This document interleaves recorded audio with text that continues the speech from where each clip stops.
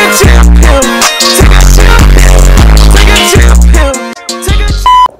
What up, y'all, man? I can't be too loud because we just put the children to sleep, but we finna do a mukbang. So, this mukbang, she found some hot. Tell them what you found. She found some Doritos that I never seen before, and I know y'all, some of y'all probably did, but these are chips. We're gonna need a thumbnail too. The hot mustard Doritos, man. Have y'all ever seen the hot mustard Doritos? I haven't until she just popped them out of a Walmart bag one day. I seen them, you know, it's like selective items that Walmart be having, but they don't always have them all the time. You gotta catch them when they have it. So I'm like, we should do a mukbang to this, cause hot mustard, what you think about when you hear about hot mustard? I think about the hot honey mustard chicken. I do too. That's what I think about. Hopefully, it look alright though. But she made some rotel, so that's how we gonna try ours. We still gonna try like just the chip to see how it tastes, but we made rotel, so she made rotel, so we gonna get the phone set up, the camera set up, and then we gonna go from that, child. Here we go. We got the bag of chips right here. We got the hot honey mustard. I'm not trying to talk loud because the children sleep. The children are asleep.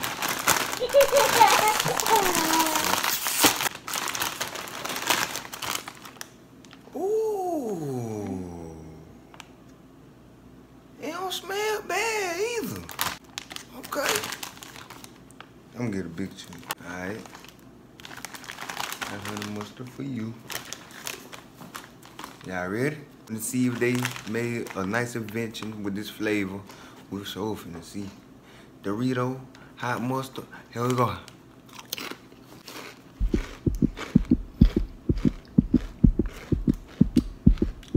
Why we always do this to ourselves? Why we always do this to ourselves? It never tastes like what we think it's gonna taste like.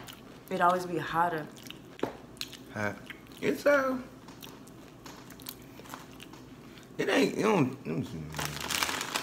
don't taste bad. It tastes like hot mustard, like it says. Yeah. You taste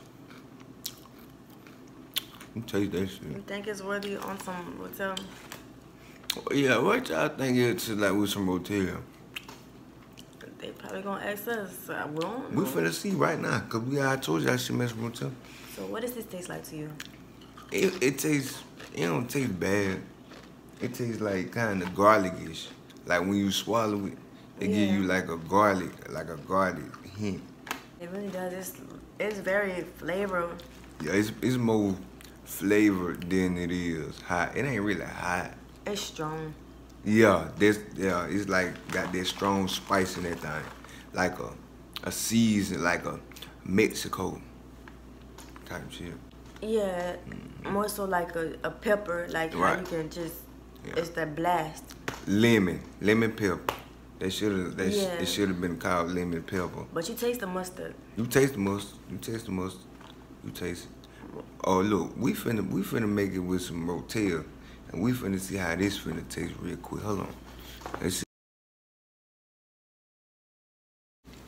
Hey y'all, she came up with